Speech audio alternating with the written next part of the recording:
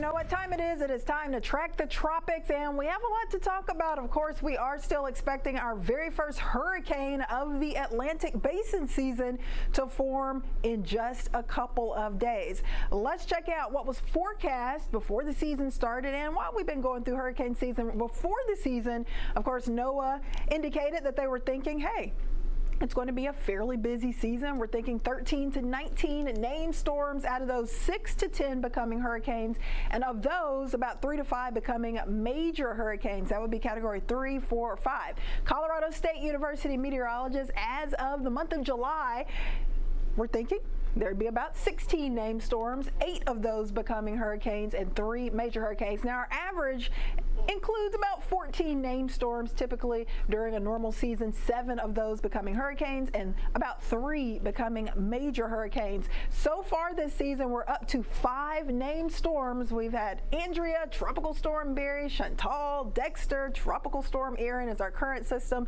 and then the next name on the list would be Fernan and then Gabrielle. But we've got to worry about Erin first. That is the one we're concerned about right now. So here is the latest with the forecast models, with the track with Tropical Storm Erin, which is still pretty far out into the eastern Atlantic.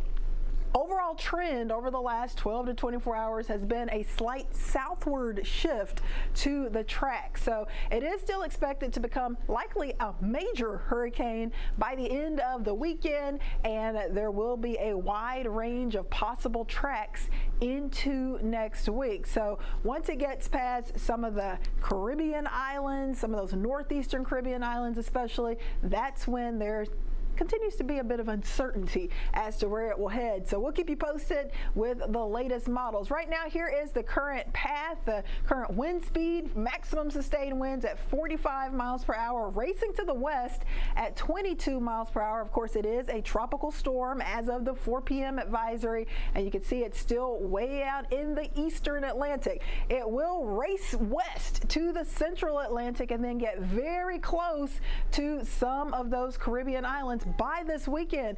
It's also going to move into some much warmer water this weekend, and that will help to strengthen it. Warmer water, lower wind shear, an ideal environment for strengthening. So that's why you see it jump to a category 2 hurricane by Saturday afternoon, 110 mile per hour winds. And how about a category 3 major hurricane by Sunday afternoon with 115 mile per hour winds. Here's something else I want you to notice. It is forecast to be a little to the north of Puerto Rico by Sunday as a major hurricane. So that means some impacts could be felt if you've got a cruise, or maybe you're just hopping on a plane and going on a vacation there. Keep checking back because there could be some potential issues. Water temps are super steamy and warm out there in the Gulf, in the western Atlantic, in much of the Caribbean. So we've got temps in the middle to upper 80s. So as Erin moves into this warmer water, that is when we are expecting it to really pick up that strength and intensity, and that is when it will become a hurricane most likely, and even a major hurricane. Here's another thing working in the favor of strengthening for Erin. All of that thick Saharan dust that we've had for much of this hurricane season really kind of starting to become less widespread. The dark brown will show you where we do still have some thick pockets of that Saharan dust, but the lighter brown will show where it's kind of starting to become a little thinner, a little less widespread. So that will give Erin more of an opportunity to really get going as it gets closer to some of those Caribbean islands and closer to the Bahamas and east coast of the U.S. All right, here is the track at this point from our Fox Weather tropical model.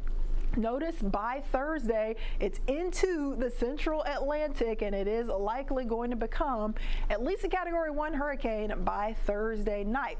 Friday, Saturday, Sunday, it is likely going to go through rapid strengthening as it moves into much warmer water, low wind shear. You can see here Saturday, 6:30 p.m. looking fairly impressive on our Fox Weather model, and there is San Juan, Puerto Rico. Notice it's not that far away. So this certainly bears watching because because we are going to have the potential for this to bring some impacts to Puerto Rico and maybe to the Virgin Islands as well. All right, here are the steering currents. We got the big Bermuda high sitting across the central Atlantic, and we're thinking still if this remains a stronger system, it will kind of get picked up by that Bermuda high and lift it more to the north. That may keep it away from the east coast, but if it remains a little weaker, it may kind of get shoved farther west. So I don't think it's going to make it all the way to the Gulf, but it could potentially make it close to the east coast of the U.S. and maybe parts of the Bahamas, and yes, some impacts to Puerto Rico as well. So we got to watch this closely, keep checking back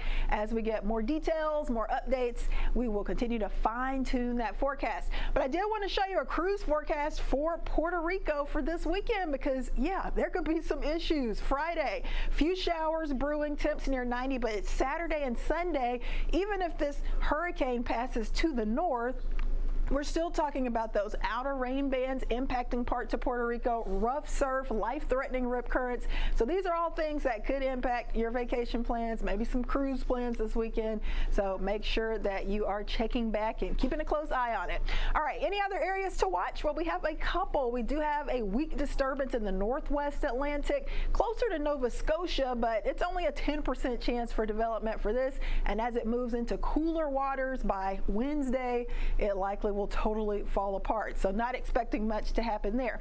The only other area that we are watching for tropical development really has almost no chance for tropical development. It's a near 0% chance for this disturbance near New Orleans. It's near that north central Gulf Coast, and it is going to be a stormy region. Lots of heavy rain, lots of strong storms, but not expecting much in the way of tropical development. However, we are getting a lot of tropical moisture here, so heavy downpours for parts of the north central Gulf Coast, including the Houston area, muggy with scattered downpours for the next few days. All right, we are making our way through August. What can we expect for the rest of this month? Well, the activity, as you can tell, is really starting to ramp up, and you can see those areas in the darker red, western Atlantic, and that pink area, central Atlantic. Those are going to be the regions where we will have the higher likelihood for more tropical systems developing. So we are expecting more tropical waves rolling off the west coast of Africa over the next week or two.